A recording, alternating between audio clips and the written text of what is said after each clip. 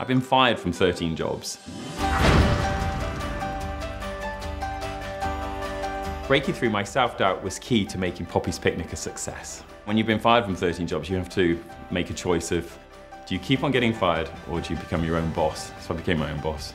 So many of us have ideas, and to make that leap from an idea into a business is sometimes quite a scary event. Running the business gives me a purpose. I know that I'm feeding dogs fresh, healthy food that makes me really, really proud. If you've got passion, everybody can feel it and everybody can feed off it. If someone's going to start their own business, I would say just do it, just go for it.